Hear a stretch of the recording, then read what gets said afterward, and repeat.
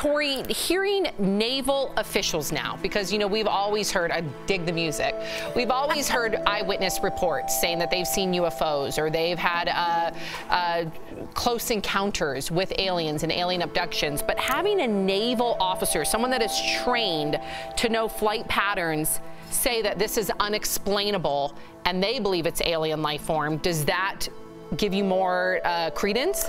Yeah, and I think it was your theory, the trickle theory, or no, maybe it was yours. My brother's. And your brother's, the UFOlogist.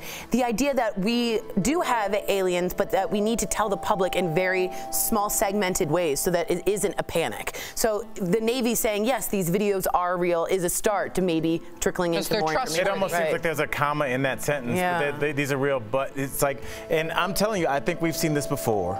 This precedent has been done with black presidents in movies. Wait, what do you mean? And I'm explaining.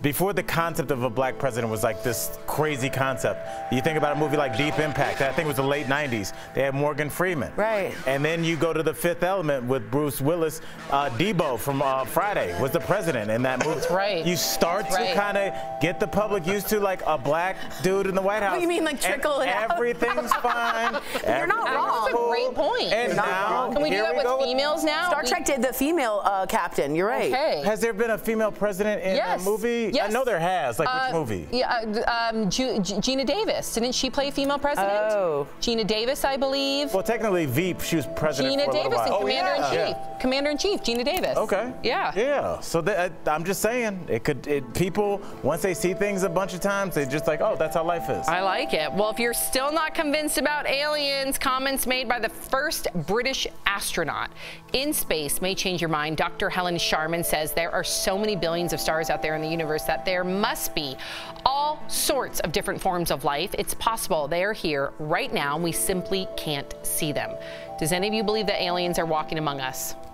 Jeff, I want to know your thoughts on this. What? No, you would be one. I know. Yeah, you would definitely be one. I don't know if they're walking among us, but they're around. They're around. Yeah. I do encounter some interesting humans, though, on a daily basis. So it's questionable.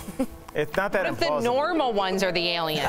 What if the normal ones are the aliens? Because you're automatically thinking that the off-color or the interesting ones are the aliens. Because I'm normal, so. What if you're an alien and you don't know it? Then it doesn't matter. If you don't know it, then you just think you're Jeff. That doesn't even make sense. No, if you don't know you're an alien, are you an alien? It's like if a tree falls in a forest and no one hears it, doesn't make a sound. Jeff, how would you know if you're an alien or not? I feel like I'll never be able to unhear. You do have reptilian eyes. I'm kidding. Now, this is not a. That's how I will. Started. There is a large. I believe it's 12% of the population believe in lizard people. Reptilian. Yes, that lizards live in. Yes, I read it. It's in the Atlantic. Lizard people. You think I would be the alien on this panel for the audience? Who do you think would be? I think it'd be David. He's too good. Our stage manager, Dave, he's too organized. David eats apples on sticks. It's David. It's David. Our stage manager. He walks around with an apple on a stick. Deal blasted.